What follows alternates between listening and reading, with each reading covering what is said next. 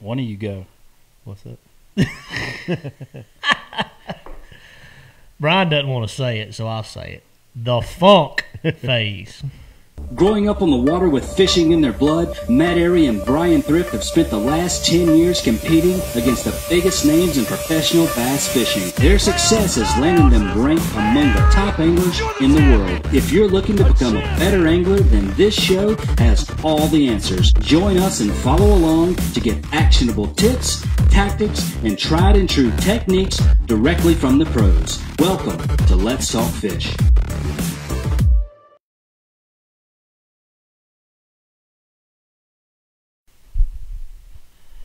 We're live.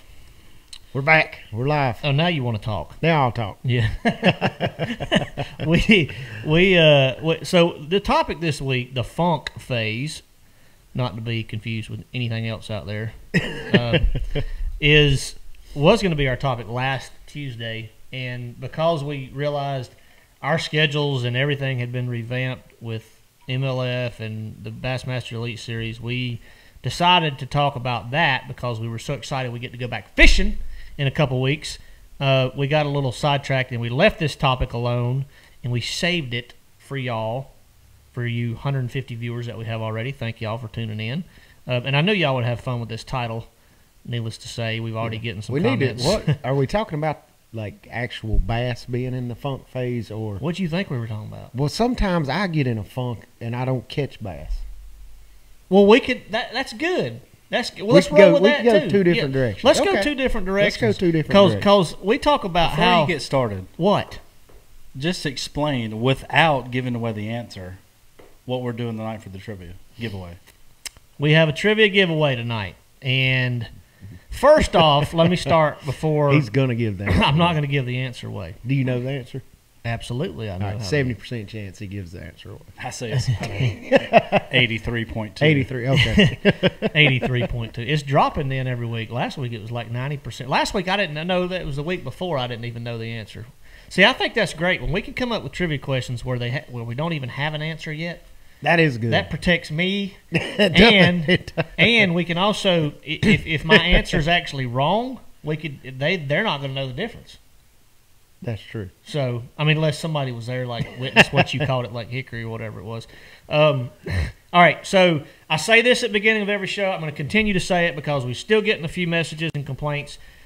I wouldn't say complaints, but people, we are sharing this show across multiple platforms, like 7 different pages. It's on my page, Matt's page, Topwater Blow-Ups, Basscasters, yeah, Titan Tungsten. But you've got to comment here on the Let's Talk Fish page. If you want to interact with us and engage with us and ask questions that Brian will answer, then come over to the Let's Talk Fish Facebook page. If you want to be eligible for this giveaway, and you can see what's in front of me, we've got 4 loose reels in front of me right now. For every 250, we're almost breaking 200, which we usually get anywhere from 200 to 400 viewers. For every 200, this was Jeff's idea, for every 250 viewers tonight, we're going to add another loose reel to the giveaway. So we're going to start with 1 at 250. Then we're going to go to 2 at 500.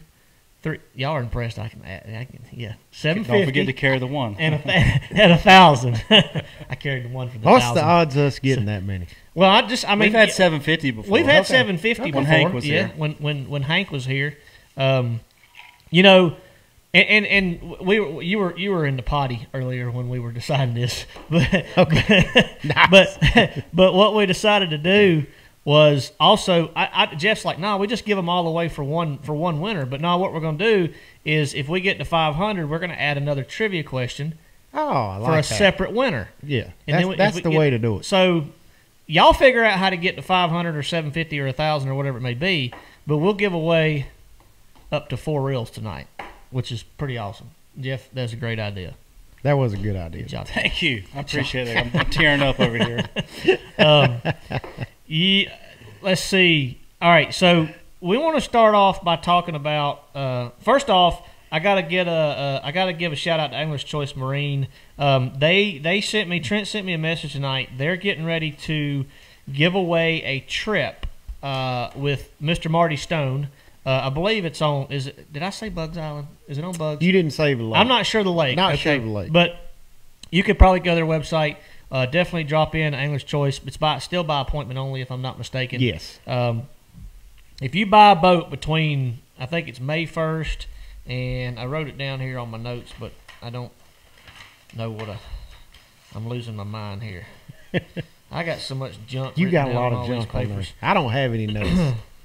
May, I don't know. I'm gonna throw something out there. The end Just of May. go buy a boat at Angler's I know. Choice. Just go buy a boat at If Angler's you buy, Choice. they're gonna draw at the end of May. Don't hold me to the exact day. Could be June. For anybody that purchased a boat in the month of May, it could be June. Could be June. It's not June. I know it's the end of May. It's definitely by Christmas. And the winner gets to go on a fishing trip with Mr. Marty Stone. I believe it's on Bugs Island, but don't hold me to that either. I don't really know if anything I'm saying is true, but no, They're definitely giving a boat away. We know that's Not true. a boat. I mean, not giving a boat. They're giving away a trip with Marty Stone if you buy a boat. 100%, Maybe. 100%. maybe, 100% maybe. They're definitely giving one away. Almost. I think the only way, and I haven't said this in a long time, everybody's like, quit saying share the show, share the show. I think if we got 200 people on here, and if those 200 people, I bet if those 200 people would all share the show one time, I bet we'd give away at least 2 reels tonight. What do you Yeah, think? most likely. At least 2 Most reels.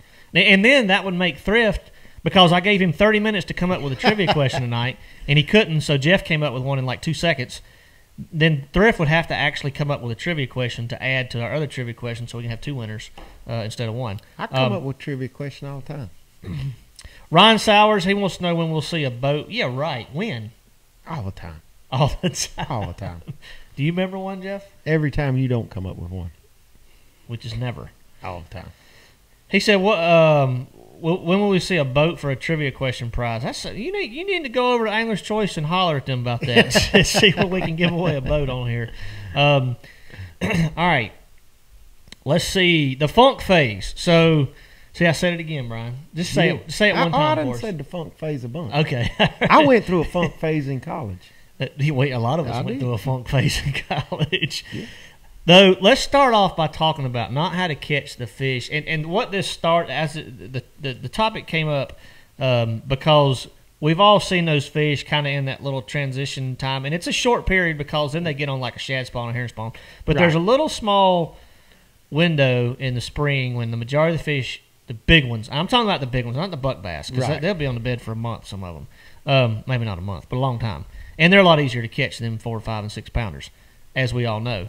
Where There- you going with this? There's a small window of when those really big females are really, really, really hard to catch right after you get done spawning. There is. And I always wondered why it got called a funk phase.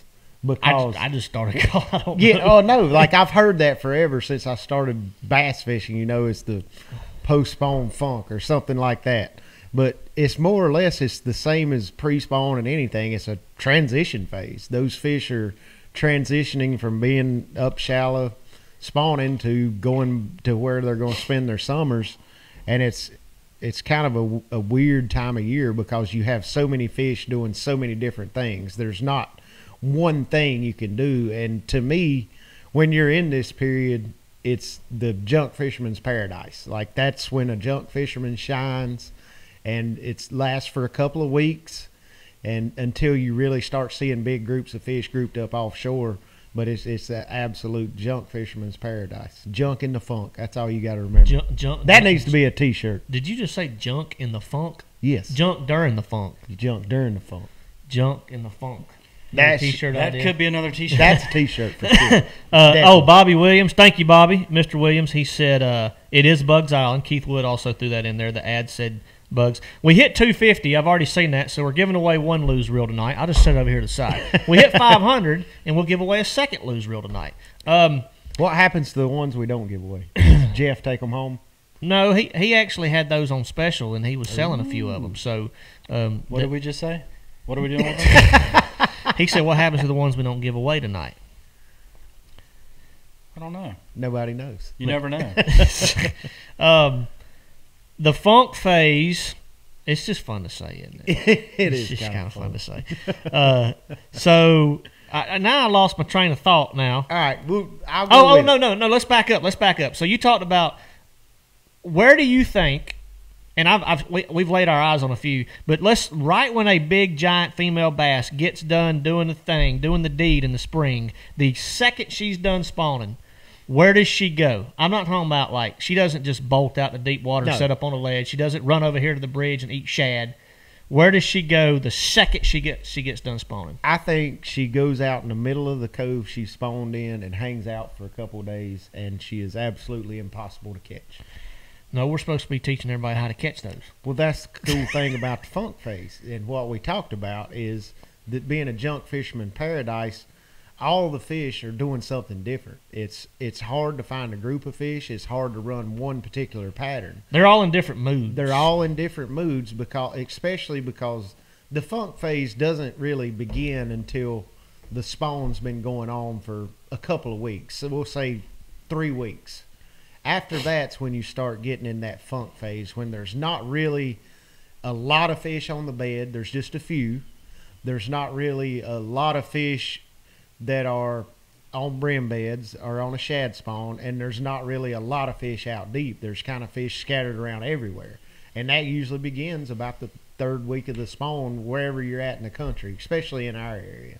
So you kind of got to, the way I approach it is I do a little bit of everything. I've always got 20 rods on the deck, but that time of year is when I'll actually have 20 rods on the deck and throw all 20 of them for sure, because I may pull in a pocket and look for bedding fish, throw top water. I may fish docks for suspended fish. I may roll out and fish deep to try to catch 1 or 2 fish on each different type of structure, and that's how I attack the funk phase. Okay, so backing up a little bit, when you said, I agree 110% that a lot of those females, the second they're done spawning, they slide out and they suspend in the middle of those pockets. I've seen some of those fish laying on top of the water before. Yeah. And I've seen some, and they're spawned out because they just look bad. Right, you know? Yeah, they're just laying there like in recovery mode. And I've seen several up under docks that I know were done spawning. Yep. There are some that are 100% uncatchable.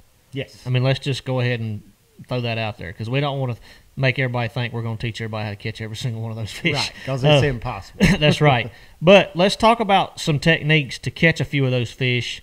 And I'm not even going to say 50% of them are catchable, because it's probably a lot lower than that, the ones that are actually just finished. Right. It's almost like trying to catch one while they're rolling. Not quite that bad, but no. But it can be. And it can be just as frustrating, because you see so many big fish that maybe suspended under a dock, like Matt just said, or laying under a bush, or just sitting somewhere sunning, and you throw something at them and they just swim away real slow, don't even look at it, don't pay it any attention. And then you do it all day and you see 10 or 15 great big ones and none of them bite, and before you know it, it's weigh-in time and you've got 8 pounds. That's when you've got to be able to mix in everything we're going to talk about tonight for as far as having a successful tournament during this phase of the year, what's happening.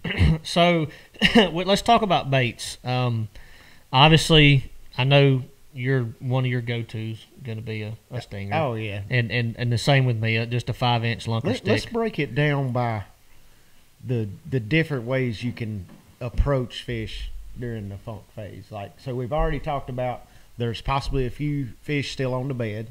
Mm-hmm. And you've possibly got shad spawn, bluegill spawn fish. Yep. And you've possibly got some offshore fish, deep fish. So let's break it down. And would you agree that that's probably the 3 main ways you're going to target fish during this phase of the year? Yeah. Well, you said you still got some spawning fish, you've got some shad spawn fish, and you've got a few deep fish. Yeah. Yeah, and I would throw in definitely, like, if you're looking at a highly populated lake, it's got a lot of docks and things like that, I do feel like there's a lot of catchable fish that are on those docks on their way out. Right. So we can kind of mix that in. Okay. I don't know if that falls under the... Yeah, I guess that's kind of an in-between deal. Yeah, that's kind of a different category. So let's kind of that secondary type structure. They might stop on a secondary point, things like that. So, it's really endless opportunity. It goes back to what you were saying about junk fishing, because those are the 3 main deals that we're going to look for, because we feel like that might be the most reliable, but you're liable to catch one anywhere. Exactly. And I know that doesn't help a lot. But talk about... that's kind of what that's really what Matt and myself learned, how we learned to fish, because it's not like fishing here in North Carolina. A lot of times it's not like fishing a ledge lake or somewhere where you're sitting on one spot all day. You've got to have 50 or 60 different places you run to, fish a little bit, run to another one, make a couple casts, and that is the perfect approach to the post-spawn funk, because it lets you sample a little bit of everything. There's not a lot of fish that are active, but the more places you hit and the more high percentage targets you hit, the better your chances become of getting your bait in front of 5 big ones that are willing to bite. Like it's more of a numbers game than it is like I've got to go sit here all day because I know I'm going to catch them. This time of year, the more stuff you run and the faster you fish, the better your odds are of catching a big bag of fish. You know, I was going to sit here and make myself sound really smart for a second, but I'm going to give you all the credit here. This time of year, and probably a quote that comes out of Bryan Thrift probably applies. No, it's good, I promise. I'm not throwing you under the bus. I'll do that when I get the chance, but I'm not going to do that right now. This might have been in an article that you did. It's been years ago. You did something with FLW, and they were talking about, I think it might have been when you won an Angler of the Year title, and they were talking about decision-making, this, that, and the other. And this time of year, this quote probably applies more than any other time of the year. Maybe just as maybe the same in kind of a fall transition time, like when we fish some of the cups and things like that, or even just after that. Right. But his quote was, you know, the more decisions that a man can make throughout the day efficiently, and this isn't your exact quote. My theory is I only have to make 5 of the right ones. Yes. And that quote probably applies more to this particular type situation. Now, the difference is when Bryan Thrift says that, you have to being versatile is one thing, but you have to be efficient while you're versatile. So every decision you make, if you go over to this dock, your application needs to be the right thing. If you go out to this ledge, your application needs to be the right thing. If you go up to this spawning fish, your application or technique needs to be exactly right. So being efficient and super versatile obviously plays a key role in that. But there again, back to what you were saying, you know, the man that can make the most decisions efficiently is probably going to come out on top in a phase like this because he only has to make 5 of the right ones. Yeah. And we're not saying this is something you need, like running around fishing 50 or 60 different places, fishing offshore and fishing shallow or suspended fish all in the same day. But I would definitely start out doing that first thing in the morning until I figure out if there is something the majority of the fish are doing. You know, if I start out early and roll up in a pocket and I'm throwing a D-pop around and I catch 3 or 4 real quick, I'm going to run with that D-pop as long as I can make it work. And then once it stops working, I'll maybe go to throwing a jig or shaky head under docks like Matt mentioned earlier, or start sampling some offshore stuff. But that time of year you can't really get stale because the fish will change, or they're changing so different. And just because you go in one pocket and catch 2 or 3 on a D-pop or pop or something like that, you may run 20 pockets after that and never get a bite. That's the post-spawn funk, and you've got to be able to forget about what happened at 8 o'clock in the morning when it's 11 o'clock and it's still not working. You've got to be able to forget about what you did earlier, switch gears, go do something totally different. Even switch ends of the lakes. Like I've noticed, I've had several successful days on the water where I'll catch fish early and then everything just goes stale this time of year, and I may crank up that Evinrude and run 40 miles up the river or something like that. Just get away from that area of the lake and go somewhere totally different to try to catch fish that are in a different phase or that maybe spawned a little bit earlier or something like that. Yeah, so I saw a question from Jonathan Carter. He said, talk about when to fish slow and when to fish fast this time of year. So that goes back to the right application, the right approach to each situation. Now, when I pull up to a dock and I'm fishing a dock this time of year and I think there's a big one under it, and if we're throwing a wacky worm or a shaky head or something like that, I'm going to hit the highest percentage areas of that dock as fast as I can, meaning that, like Brian said, you don't want to spend a ton of time doing one thing unless you're just absolutely smashing them. Yeah. So you want to be able to make a bunch of different decisions. You know, you get done fishing that dock, run over here to this stretch of riprap and throw a topwater down it. Run back there and check for a late spawner. Run out to the bridge, check for some shad spawn fish. Go out deep and fish some brush piles. You know, mix it up. So no, if you can fish slow but fast, if that makes any sense. And well, it means No, I know exactly hitting the what- highest percentage spots. Right. So I think where Matt's going with that, and he's exactly right, and this is the best time of year to do that. God, I love it when you say that. Well, I mean, it is. This is a time of year that Matt excels like a lot. That was like a month ago. We missed that whole. Yeah, we but missed that you whole. still catch them pretty phase. good now too. So, like if you're going down a bank, throw what Matt's talking about, knowing when to go fast and when to slow down.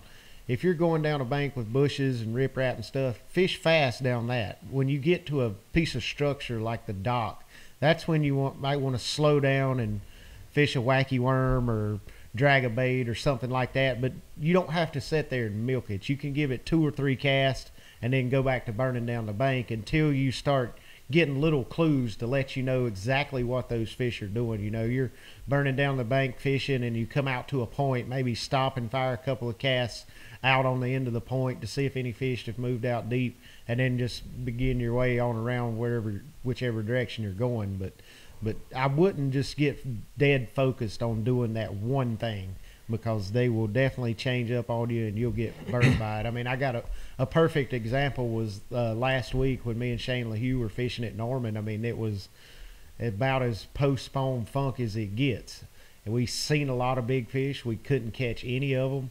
And we let ourselves die with that. Like all day long. Easy to get sidetracked when Yeah. you're visually laying eyes Right. on I them. mean, we've seen 4 or 5, 3.5 to 5 pound fish, and we never got any of them to bite. And about 10 o'clock when we had 4.5 pounds in the live well, I'm like, we're both thinking we need to go run some deep stuff, try to catch a couple 2.5 pounders, at least get us going in the right track, maybe get back shallow later on in the day. But we never did it. We stayed shallow the whole day, and we ended up having like 7 pounds. So hindsight's 20/20. But if we had went and checked some deep stuff, you know, we may have done a lot better. So you gotta be able to jump around and fight your own demons. You gotta fight the own demons in your head that are telling you what to do, but you're like, no, I want to do this. That can That's hard for that can me. cross over for that mental funk phase. Oh, We'll yeah. talk about that in a minute. But Joey Randall, he asked a question. He said, Matt, does the fetch still catch him in the funk? It will catch a few during this phase, especially when you get some of those fry garters and things like that activated. But let me give you a tip on catching some of those fish we were talking about that might be suspended under the docks or recovering out in the center of that's those good. pockets. And what I want to say is stealth is a huge deal, and we just lost a light. Jeffrey, where'd you go, Jeffrey? We lost a dark. light. We lost a light. It's getting dark in our studio. Yeah. That one is not working. I'm just telling you, it went out. We had to call our tech man in for a minute. Sorry. Where are you going? What are you doing? I got this on real quick. Okay. Somebody wanted you to weigh in on the funk phase. I know. Think y'all can handle it from 5 minutes? I think we can. I mean, Ryan Sowers, why isn't Jeff weighing in on the funk? Yeah. You got anything to add? I mean, Okay. nothing. Like, never even been to a George Clinton concert, nothing. I have, actually. All right, there we go. There we go. Perfect. Jeff's edition. Jeff's edition is he has been to a what?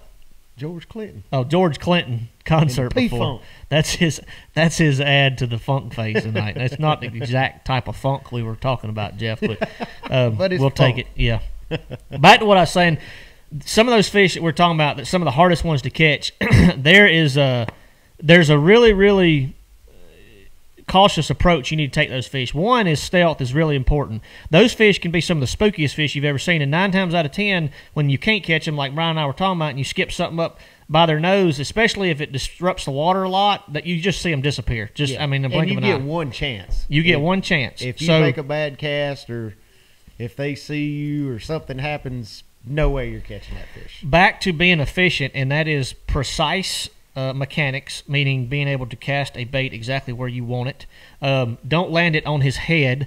Put it 6, 8, 10 feet, 25 feet past him if you have to. Just put it past him. Don't land it short of him, and don't land it on his face.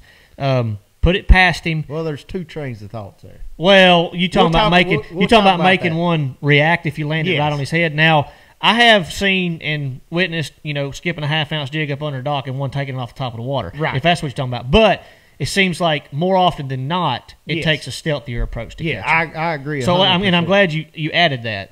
And But that's what Matt's saying by not putting a bait right on her head.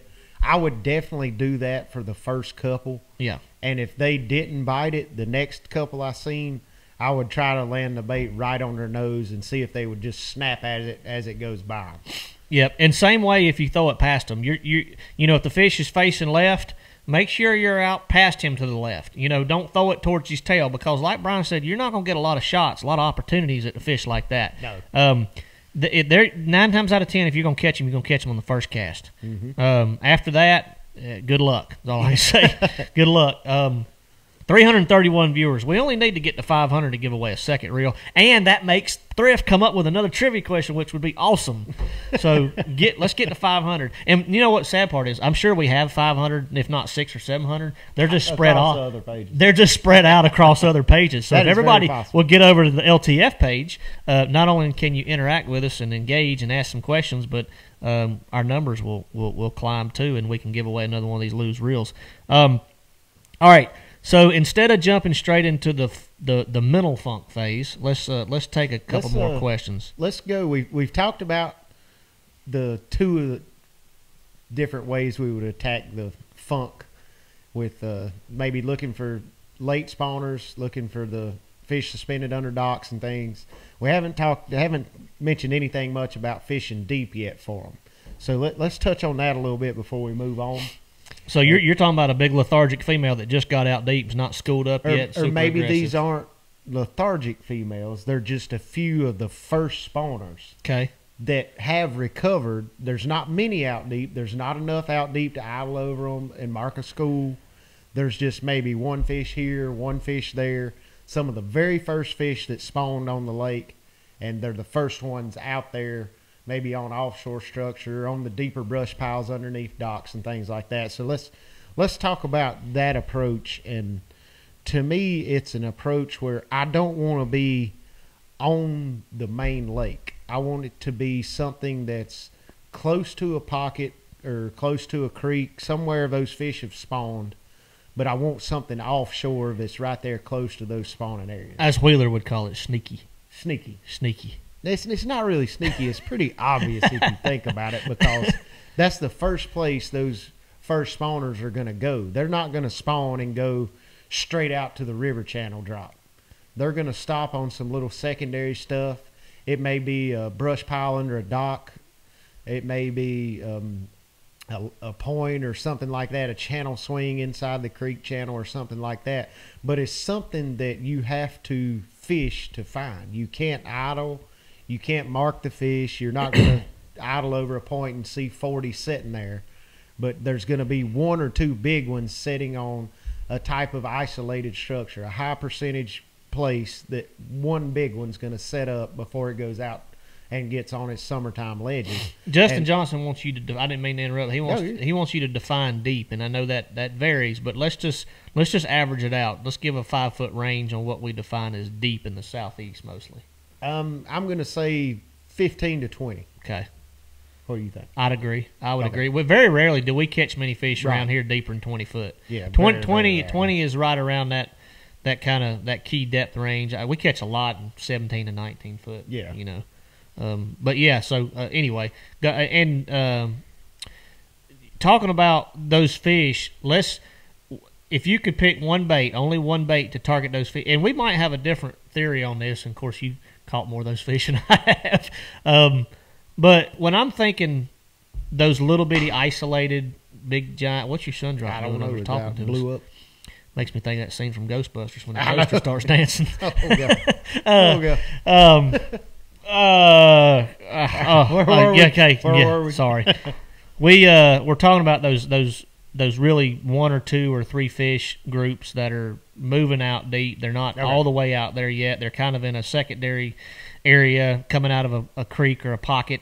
My theory is you kind of have to feed a lot of those fish. You know what I mean? Yes. And when they're grouped up in those 10 or 12 or even 7 or 8 fish or 20 or 30 fish schools, I'll get to starting throwing more reaction baits, swim baits, crank baits, things like that, hopping a jig violently, stroking a worm, things like that. But when you're talking about those little small isolated fish, what would be your go-to bait? In deep, obviously 15, 20 foot. Yeah, like we're talking. my number one bait for that time of year is going to be a Texas rig worm, whether it's something like a monster worm or a stinger if they want that slimmer profile, but some kind of Texas rig on a little bit lighter line. I'll throw it on 12 to 15 pound P-line tactical a lot. And to me, that's a bait that, like Matt just said, these fish are kind of recovering. You don't want something that's going to spook them. You want something that's going to look like a nice, easy meal, something that's just going to crawl by them and they can effortlessly do that as the bait. They can eat it like that, very effortlessly. Hey, I got it. Yeah, and I agree 100% on the same way. I thought we might have different theories on that, because what a lot of people think about, and I think about this a lot too, when those fish get done spawning and they get out there and they get on the forage spawn, the shad spawn, herring spawn, whatever it may be, we want to jump straight into the crank baits and the swim baits and the shad imitation baits. But a big worm right after the spawn can be one of the best baits to catch a big fish there is. And get a lot of bites also. Yeah, and get a lot of bites. That's right. And I mean, a shaky head. I mean, dude, I can't tell you how many just with a 7 or 8 inch straight tail worm on a shaky head, or just a 5-inch stick bait on a shaky head, have caught a ton of fish this time of year, throwing a shaky head too. But a big Texas rig worm, shaky head worm, something like that. I know the Ned rigs become real popular, but you can't work it around structure and those maybe a little isolated brush pile or something that one of those big fish might be set up on. Obviously, Texas rigs a little bit easier to get through stuff like that. And a Carolina rig. Bryant Clary said, would you fish a Texas rig or a Carolina rig? Carolina rig's just something that you and I don't fish a ton anymore. You probably fish it more than I do. I know. Yeah, I still throw it a fair amount, but I favor a Texas rig, Dan. Like, just when I'm fishing brush or anything like that, I really like a Texas rig. If it happens to be really, really windy, I'll go to a Carolina rig with an ounce weight or maybe even an ounce and a quarter. It really depends on how bad the wind's blowing there. But I feel like I can target brush more effectively with a Texas rig than I can a Carolina rig. Drew Goolsby, good point. He said, what about a menace or a beaver style bait, creature style bait? Excuse me. So one thing I've seen this time of year, and I've seen some of those big fish get on places like this, is kind of those flat, if your lake's got a lot of natural shoreline, some of those pea gravel points, those little mixed rock points, not the super steep stuff, but kind of the 45 or the flatter stuff, even flatter than the 45s. And they'll get on, and they're little secondary deals like that. And a good way to fish those places that might not have a brush pile, they might be more rock, hard bottom related, is the wobblehead. And a wobblehead is something that has gone overlooked a little bit. I mean, it's gotten a lot of attention, but that's a good way to cover water. And I'll throw it out there in that 8 to 15 foot range, and I'll point my rod tip straight at it or just to the side, and I'll keep it on a tight line, and I'll just wind it real slow, just constantly wind it. And I mean, I've had some just knock slack in that thing this time of year. So, and that's something that I'm glad he said that, because that's just, it does get overlooked a lot. It does get overlooked. Even though Tommy Biffle made it very famous, it still kind of gets overlooked. It does, absolutely. Bobby Thackerson, what's up, Bobby? He wants to know what size weight on the Texas rig. For me, it can be wind dependent, but depth dependent more than anything.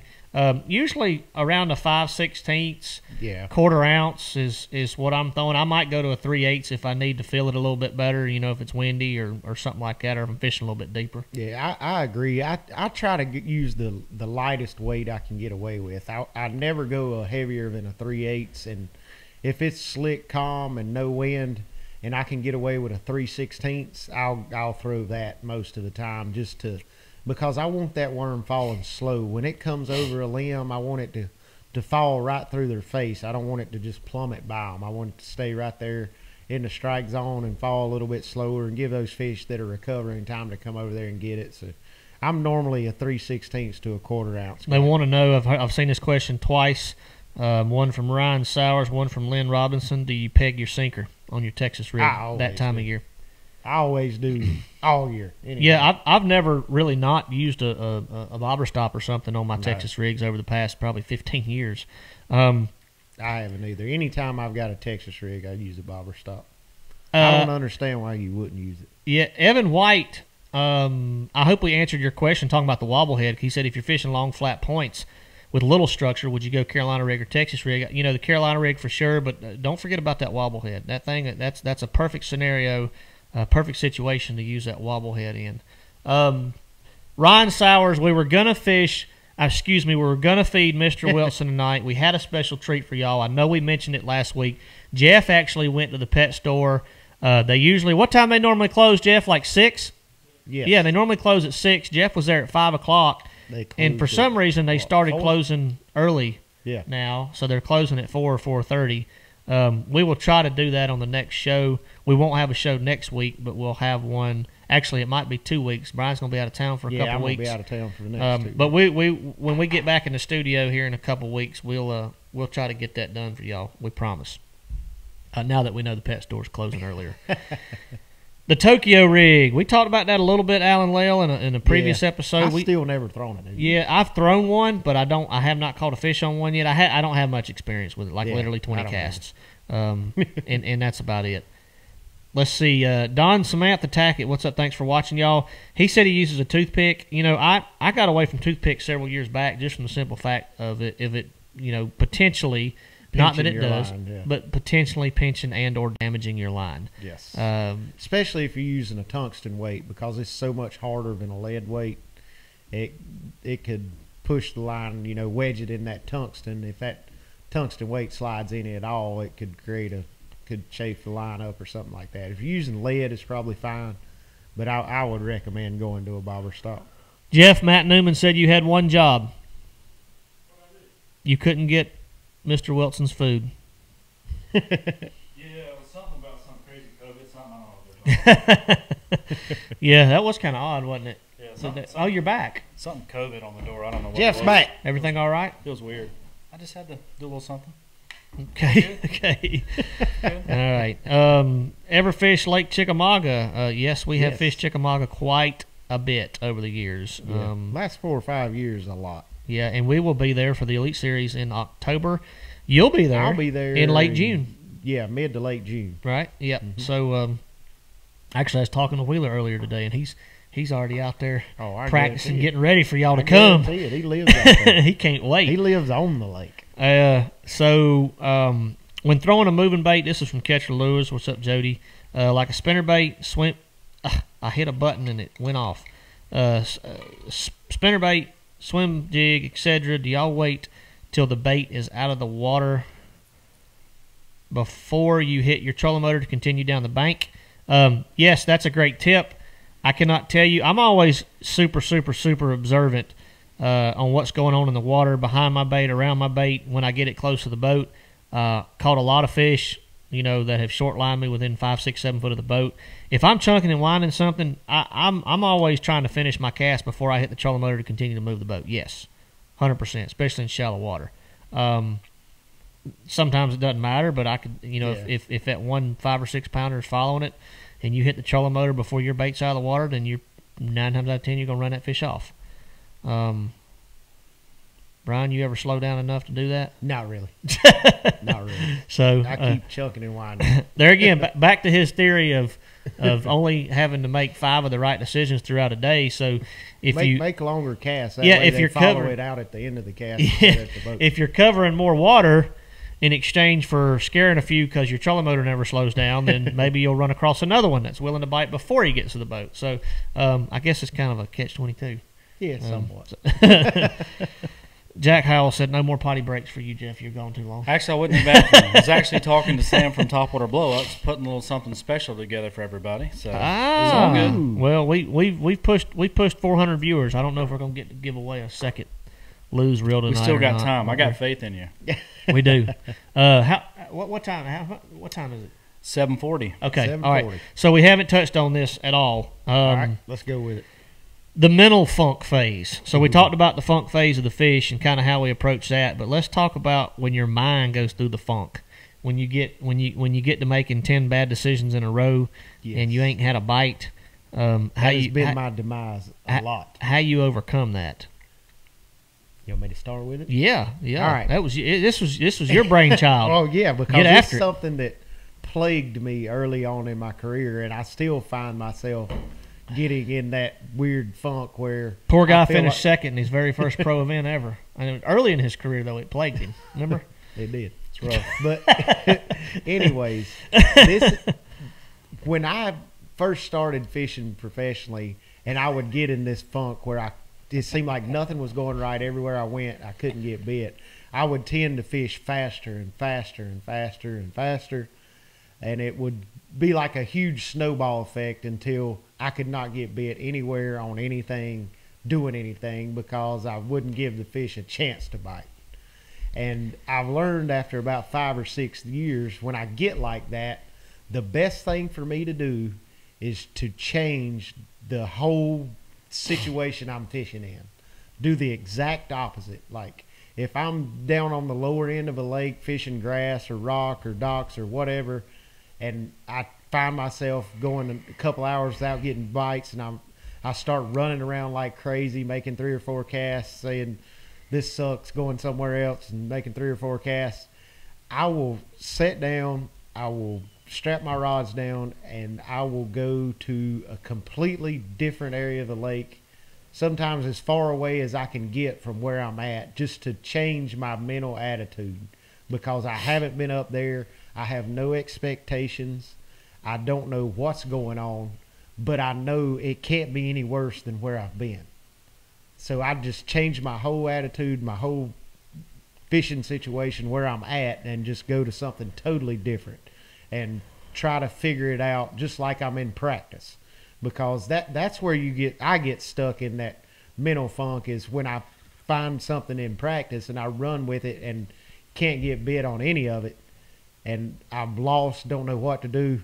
Crank up, go do something totally different. Like if you're fishing offshore and you run all your deep stuff and you haven't had a bite, crank up, run way up the river, go flip bushes, do something like that. Go to the bank, fish docks.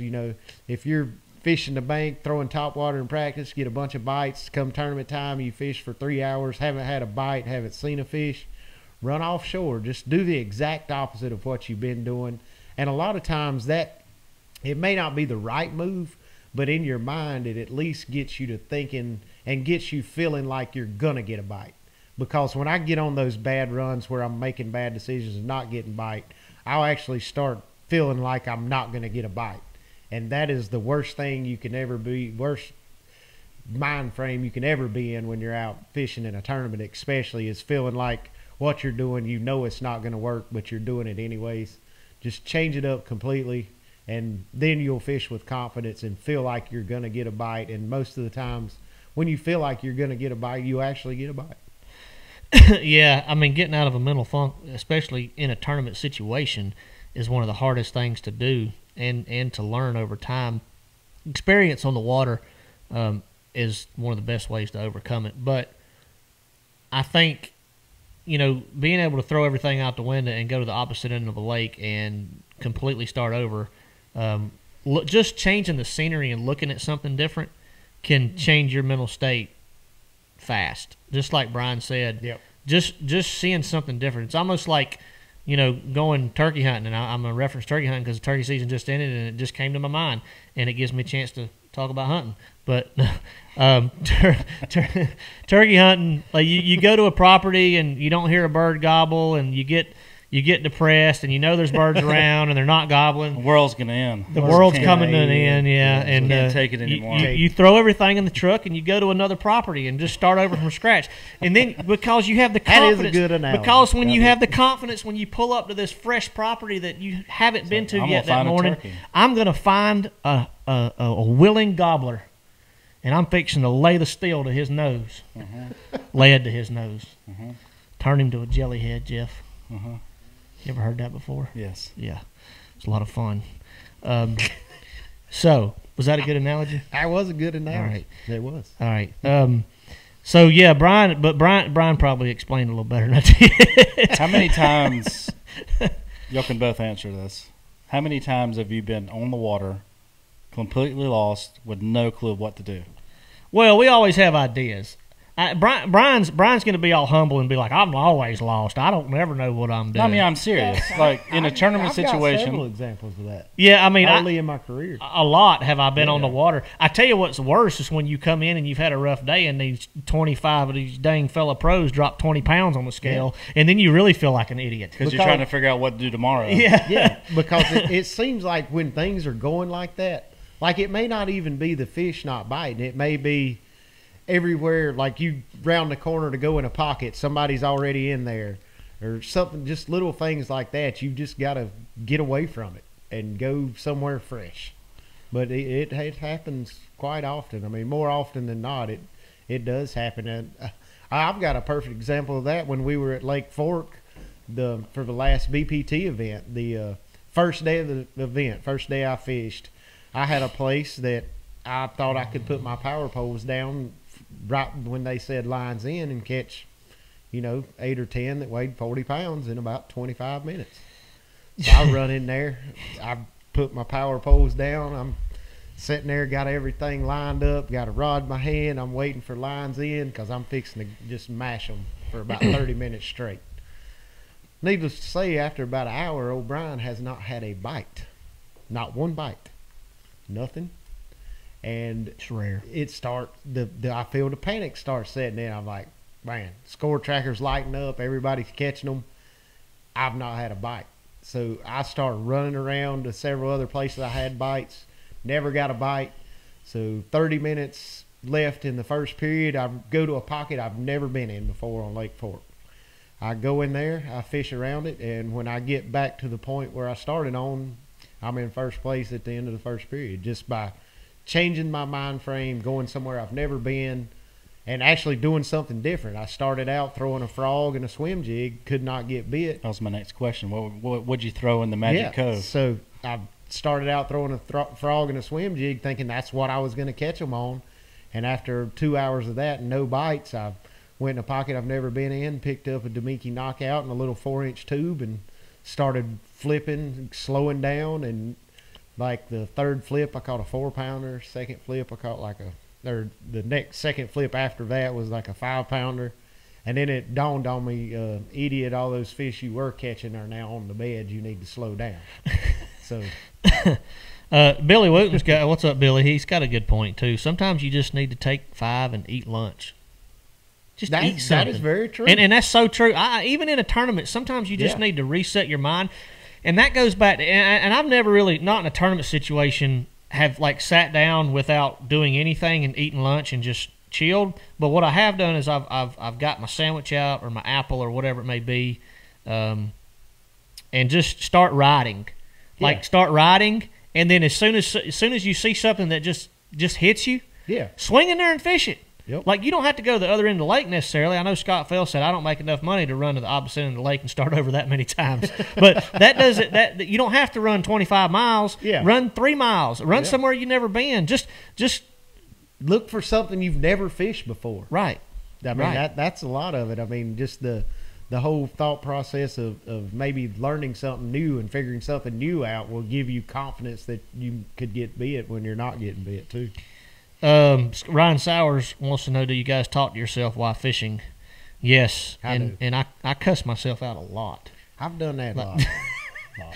Yeah. I do. In my head, of course. I don't scream profanities while I'm on the water. No. But I do.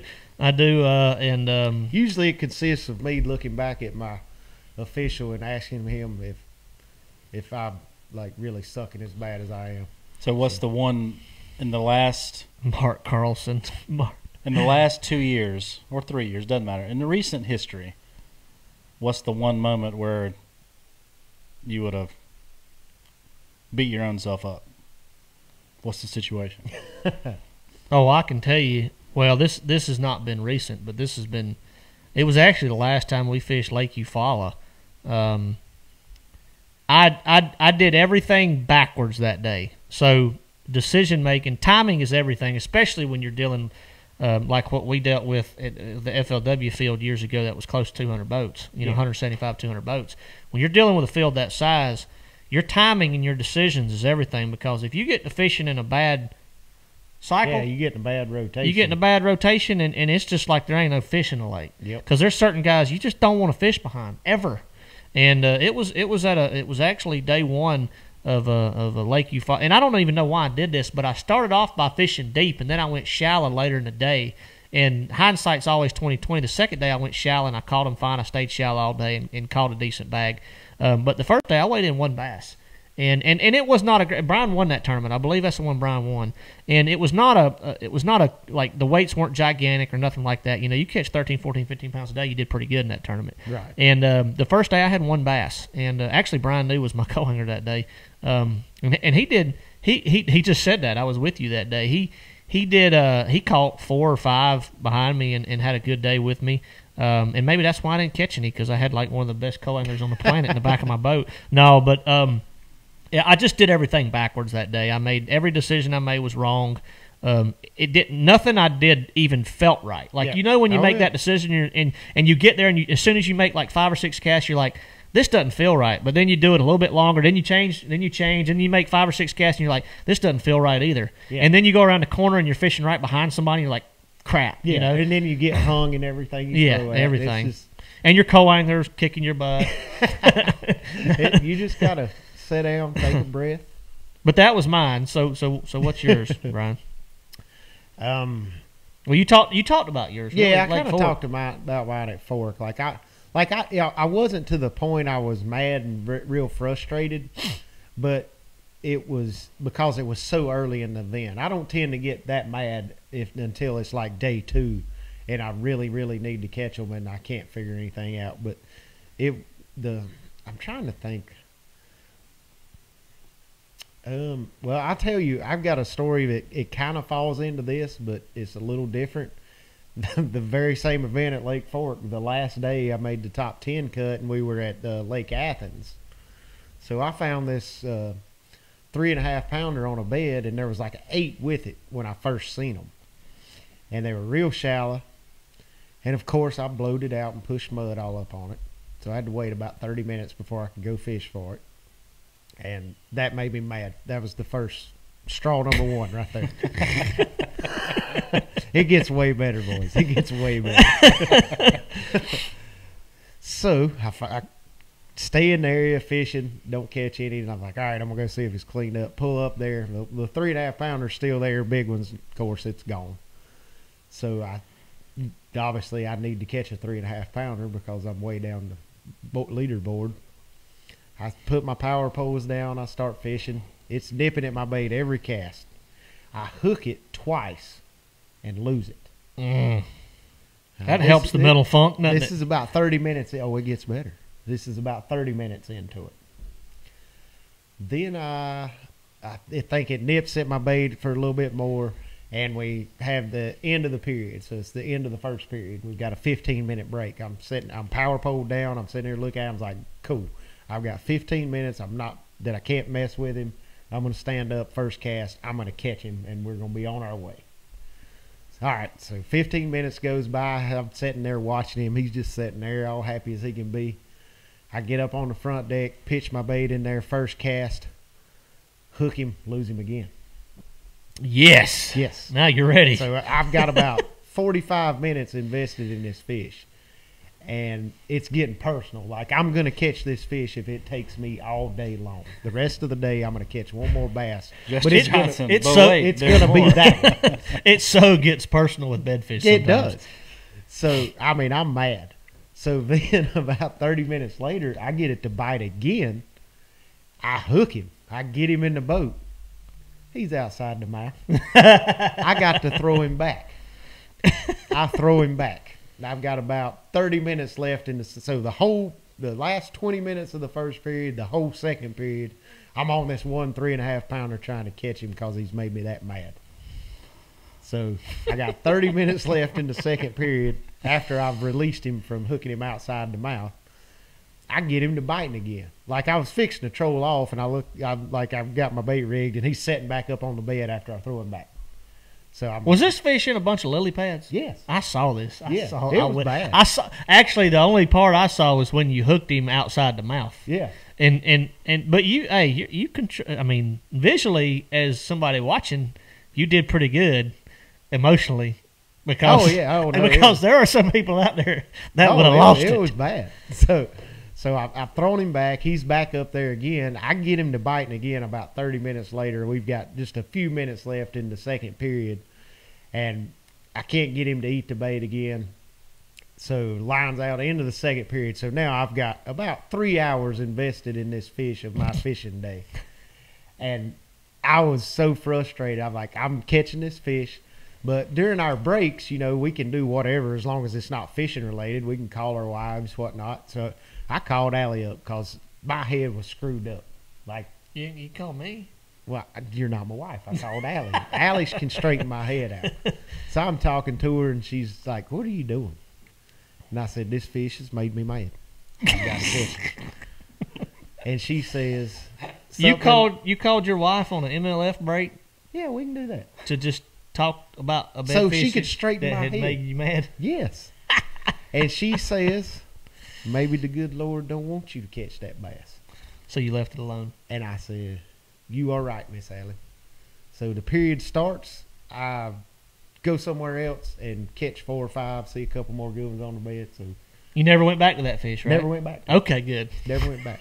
Didn't even want to after she told me that. Good. So she saved the day. I mean, I still finished 10th because I wasted 3.5 hours on this bed fish.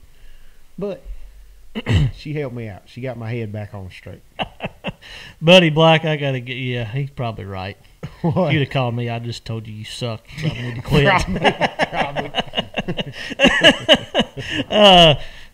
Kevin will know of the 3 tournaments in New York this year. Which one am I looking forward to the most? Honestly, St. Lawrence was awesome last year. Champlain hadn't been to in a couple years. Can't wait to go back there. But Cayuga, it kind of bit me a little bit last year. I had a little bit of mechanical issue the first day up there last year and didn't get to run around. I was kind of stuck in one spot all day. I can't wait to go back there. That place is flat, full of them, and it is an awesome fishery. And I want a second chance at that one. I think I ended up 40-something in that tournament, and I was not very proud of that finish because it's a phenomenal lake, and I didn't get to take full advantage of it. So I can't wait to go back to Cayuga. I'd like to go there too. I've never been there. Ron Sauer said, "Have any of you ever fell out of the boat?" Well, I have not, but there's actually footage of Thrift on YouTube, I believe. Yeah, I fall out of the boat all the time. At least once a week. It's nothing new. I do remember actually. Well, let me rephrase that. I actually fell out of the boat into the lake once. Was that the tournament on Loudon and Tellico? Yeah, that was Fort Loudon Tellico. I remember that. But now I've fallen in the floorboard of the boat lots of times. I ain't ashamed of it. You all but broke your ankle by falling in the floor of the boat last year, didn't you? I did break my ankle last year. Was it broke? Well, no, it wasn't broke. But it was messed up. You sprained it really I considered it broke. Yeah, you till our buddy Walt told me it was. Yeah, you had a bad sprain, but you twisted it on the net or something, right? Yeah, but that wasn't I wasn't fishing. That was dark and the net handle was in the floor and I stepped on it. Right before blast off. No, it was like 5:30 in the morning. Yeah, before blast off though. Yeah. But I've fallen in the floorboard of the boat several times. Either be setting the hook, boat wake, something. It happens. Yeah. Let's take the worst I've ever done. I got to tell this story. Brian's on a roll. Oh yeah, this is a good one. So this was early in our career. One of the first times we went to Kentucky Lake with FLW. It actually wasn't my fault I fell in the boat this time. But do you remember when we were there and there were bad storms and we had like water spouts and stuff all over the lake? Where? Kentucky Lake. It's like 2008. Yes, I have a picture of that on my Instagram somewhere of one, not a spout, but a awful storm. Yeah. Yeah, I remember that. So we were on Kentucky Lake and there's I'm fishing this school of fish out on a ledge and there's a water spout like coming across the lake. And it's coming at me, but it's a couple miles away. I'm not that concerned. And then it gets a little closer, and it gets a little closer, and I'm getting to the point where, all right, let's go somewhere else till this thing gets out of the way. It's probably 1.5 miles from me now. And I grabbed, this was before the invention of the G-Force trolling motor handle from TH Marine. I grabbed the handle on my trolling motor, and I get it about all its weight on it. Like I'm pulling it up quick because I'm running from this mini tornado running across the lake. Well, I've got all my weight pulling this string, and it breaks. And all I remember is going back like this. So I remember that, and then I remember my co-angler looking at me in the face, asking me if I'm all right. I don't know how long. He said I was. Where'd you end up? All the way in the back? I fell like with half of my back on the deck and the other half in the floorboard. I guess I hit my head or something. But he said I was only out for like 5 or 10 seconds, but I don't remember flying through the air. I don't remember landing. If you've ever knocked yourself out while I have fishing, knocked myself out once before. give us a thumbs up in the comments. He almost did it with his rod one time on a hook set. I saw that. That was awesome. That was awesome. And you caught the fish. I mean, Roger Metz, I promise I have never fallen out of my boat. I have never fallen out of the boat. I haven't. I knock on wood. I knocked on wood hard because I'll probably fall out of it every single tournament this year now. But I really never have fallen out of the boat. I've been really close a lot of times, but I've never fallen out. I've fallen in the boat a lot. Yeah. But I've never fallen out. The one time I fell in, it's best to, if you're going to fall in, just go ahead and jump in though it looks like you did it on purpose, because there's no stopping it. You can't stop it. And like cannonball, like really make it look like you're trying to do it? Yeah, like just dive or something. Let's see. All right, so we've come up on the hour, guys and gals. Don't forget, we're getting ready to do our. We got close to like 400. We didn't hit 500, so we're only giving away one lose reel tonight. Yes, Mark, you have. I forgot about that. What's that? Brian Clary asked how often we get hooks in our hands, and Mark McWall responded, I cut one out of Thrift once. Actually, you cut two out, if I remember, Mark, because it was at Murray, and I just caught a fish on it's crankbait or topwater. Anyways, treble hook bait, and I'd caught two at one time, and one of them stuck a hook in my hand, and it was like 4 minutes before weigh in. And it had two of the trebles in my finger, like one here and one here, where I couldn't open my finger. Oh, I had it kind of bent. Yeah, like it had it like shut. Yeah, like that. Mm. Well, anyway, Mark helped me get them cut out, so thank you, Mark. Yeah, I've had a few hooks in myself, and I did that one time. Got one in my heel of my foot. Excuse me. My dad had we used to do some kingfishing down off the North Carolina coast, and he had some live bait kingfish rigs laying in the floor of the house we grew up in. This is when I was in high school. It might have been in middle school. But I stepped on the live bait rigs. Got just a little live bait hook with a stinger hook coming out the back. It's a treble. You've seen them. Everybody's seen them. That saltwater fishes. And when my heel hit that treble, you know, something sticks you kind of jerk. Yeah. And I don't know how I did it, but when I jerked, I pushed down on it, and I got two of the three buried up in my heel. So you can't pull that out, No. you know. So anyway, I had it. Mom drove me to the going to the doctor. doctor. Yeah, we went to the doctor. We got some Novocaine. It was Novocaine that they shot me up with in my heel, and they actually pushed them through, cut them off, and pulled them back out. So, but yeah, that's the worst hook deal I've ever had. The rest have been single hooks and been able to be removed pretty easily. Let's see. We are past the hour, actually, and it is time for sure to do our trivia giveaway. So we're giving away a lose reel tonight to the winner. Everybody's saying 500, let's go. I bet if everybody came over from all the other pages, which, by the way, if you're submitting an answer for this trivia question and it's not on the Let's Talk Fish Facebook page, you're not eligible. We won't see your answer unless it's on this page. All right, so here we go. Are we ready? Anything else we need to address before we get off of here? No, this has been When's our next show? It's going to be here's the problem. I'm not going to be here for 2 weeks, so it's up to y'all to have one. In 2 Brian's weeks. not going to be here for the next 2 weeks. I actually leave on that next weekend to go to Eufaula. Yeah. The 5th or 6th. I think you're going. Are you going for 2 weeks? Or Yeah, I'll be gone for this coming week and the next. So, guys, it might be a little while. If I can get a guest in here in the next... When are you leaving when I get back? I leave on the 5th or 6th of June. So you're going the same time I am. The second No, week. but you said you leave like the 1st. Yeah, I'm going to leave the 2nd. That's right. Oh, yeah. We'll figure it out. No, if you're leaving the 2nd, that's a Wednesday, I think. Is it? I think. I'm not sure. We may have a show. We may not. If we can have a show before Brian gets out of I'm here. leaving the 2nd on a Tuesday. Okay, never mind then. If I can get a guest in here, guys, we'll have another show. If not, I will. We will see y'all. It's going to be a few weeks, but forgive us. But the good thing is we get to start back fishing, and we're going to have a lot of tournament updates to give y'all when we get back in the studio. All right, here we go. Trivia question time. Tonight's trivia answer is just kidding. Yeah. Give it time. Give it time. Easy. It'll happen. Tonight's trivia question. We need to know. This is for a lose reel. We need to know what Jeff's personal best bass is. Now, it can be a smallmouth, spot, or largemouth. I need to know the weight in pounds and ounces, and I need to know which species it was. Oh, we're doing species? Yeah, they got to name the species. I'm making it tough on them because you are making it the tough. weight in pounds and ounces is not going to be terribly hard because there's only so many. It's not like you get past 20 pounds or something. True. That's true. So pounds and ounces of Jeff's personal best and the species. Okay, that's what I need.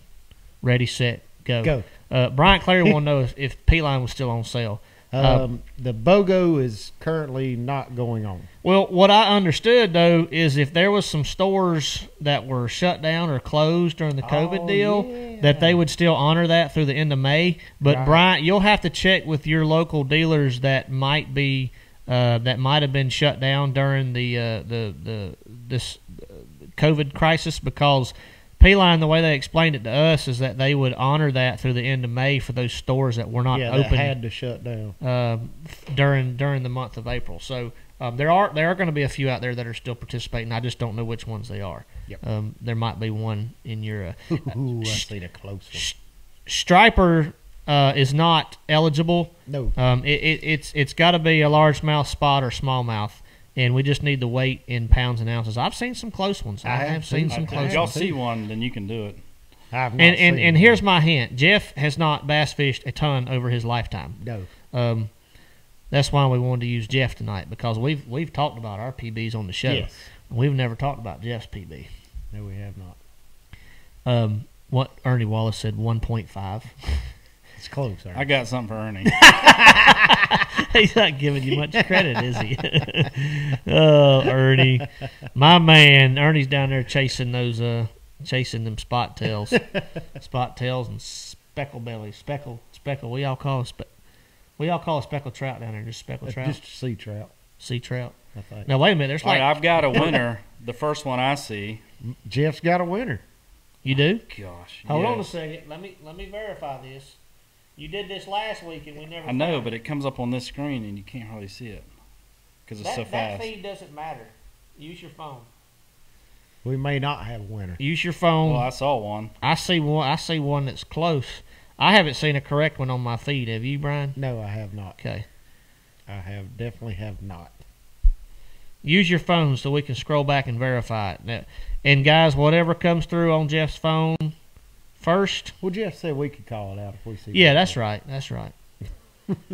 What's some more good stories while people are guessing here for the lose reel? Do what now? You have any more funny stories? I mean, I got all kinds of funny stories, but I don't know if I want to put any of my friends' heads on a chopping block while we're sitting here on a podcast. I'd rather talk about my buddies' mishaps than my mishaps. You know that. Well, you're right. No, I do have a funny story about a friend of mine shooting his. I'm talking about fishing related. Yeah, but this is funny. Well, I won't even tell the story, but he was loading his muzzle loader with his ramrod, and he left his ramrod in there and shot it out of it when we were sighting our muzzle loaders in one time. That pertains to nothing to do with fishing. Yeah, but it was so awesome. There's got to be an answer. That thing kicked so hard it busted him right there between the eyes. And you kicked hard because it's not not enough powder in there to throw that 50 caliber bullet and a ramrod. That is true. But it threw that ramrod right through the target, dude. I mean, right through the target. I won't name my buddy who did that. I'll Was protect his name him. Matt? No, his name's not Matt. I didn't do it. My phone literally just went from like 700 comments to 1,100 comments in one refresh. There's got to be an answer in here. I haven't seen one. Well, I mean, they've been all over it. Yeah. A bunch of people Here's have been the all problem. over it. What about a hint? It was a largemouth. We have 4 comment feeds right here, Oh, you Yeah. already said it. and I guarantee you they're all different. Yeah, I'm giving a hint. It was a largemouth. It okay? was a largemouth. Thrift. That's half of the correct answer. I'm going to start making a rule. What rule? This only applies to a couple people. That if you didn't comment during the whole show, that your answer doesn't count. You can't do that. I'm not going to do that. If you didn't comment during the whole show until our trivia question, that your answer doesn't count. No, I'm not going to do that to anybody. I wouldn't dare do that because a lot of people just want to get on and watch and learn Right. and listen, which I have no problem with that. I have no problem with that. That would be But me. we- Like if I was watching the show, I wouldn't comment. I would just sit I'm, there. I'm guilty of that all the time. I get on live shows all the time and just listen. I do as well. Just here for the comments. Yeah. Isn't that, isn't that That's what the you- little that's meme the that way- says? Yeah, something like that. So it is a largemouth, guys and gals. If you All right, I got a winner for the second time. You And have I'm a going to winner. go back and find the first winner, and I'm going to send you a reel too. I'm going to message you. if But you find it, if I find it. But the first one I saw that I could read was Derek Taylor. Derek Taylor. And tell them what the answer is. 5'7" largemouth. 5 pound, 7 ounce largemouth. The winner is Derek Taylor. Jeff said he saw the same answer earlier, and if he can go back and find it in his feed, he has to find it in his feed, he will send them a reel also. So we did end up giving away 2 reels tonight. We did. Just Maybe. Just because I know it was an answer before, I just got to go find it. Yeah. All right. So Derek Taylor and the mystery winner send us Potentially, if I can find you. Send us a message on Facebook with your shipping address, your mailing information. Ryan Hiding said he's been from 5'8" to 7'10" every ounce in largemouth, and the answer was 5'7". Sometimes you're just Sorry. 1 ounce away. Yeah, Sometimes you're 1 ounce. Hey, at least it didn't cost you $100,000, you know. So, but all right. So Derek, send us a message with your shipping information. Congratulations to you on winning the Lose Reel. Jeff will get that shipped out to you this week. And guys, it's going to be a couple weeks till we get back in the studio. Nice, Ernie. You coming in with a 5'7" largemouth now. I see you. Good job, Ernie. He'll message me too. How was the other one? Yeah. Guaranteed. Wait, you're probably going to get 68 messages as soon as the show. No, I remember the name. I just It was gotta me. go It was find me. It was me. All right. So, guys, congratulations to the winner and or winners. We lost another light. Yeah, that one's not plugged in. We're losing lights. It's getting But dark. that's a good time And to that get off fish was then. caught in probably 1988, 89-ish. There you go. Were you like 25 then? Hole number 8. Hole number 8. Country Club of Hole number Orangeburg. 8 and the Country Club of Orangeburg. Oh, me. All right, so, guys, enjoyed the show. We had a good time. Thanks for tuning in. Got up to almost 400 viewers tonight. Yeah. Brian, since you're going to be gone for a couple of weeks, we might have a show without you if I can get a guest in here, but you want to sign us out? Yeah, I'll sign us out. Thank you again, guys, and looking forward to coming back for the next show I'm here for, just for the simple fact we will have tournaments to recap again, finally. So that's going to be fun and exciting. Hopefully we've got a lot to talk about, and we've both done really well. So next time we're here, remember, if we can't go fish, we're going to do what, Matt? Sit right here and talk fishing. Yep, that's what we're going to do. See you guys. Thank you for listening to Let's Talk Fish. Visit our private Facebook group to continue the conversation, post your questions, and talk with other fellow anglers at facebook.com/groups/Let's Talk Fish. Follow us on Instagram at Let's Talk Fish Official and subscribe to our YouTube channel for more exclusive content. Join us again next episode for more actionable tips, tactics, and techniques directly from the pros. And remember, when we can't go fishing, we're going to sit right here and talk fish.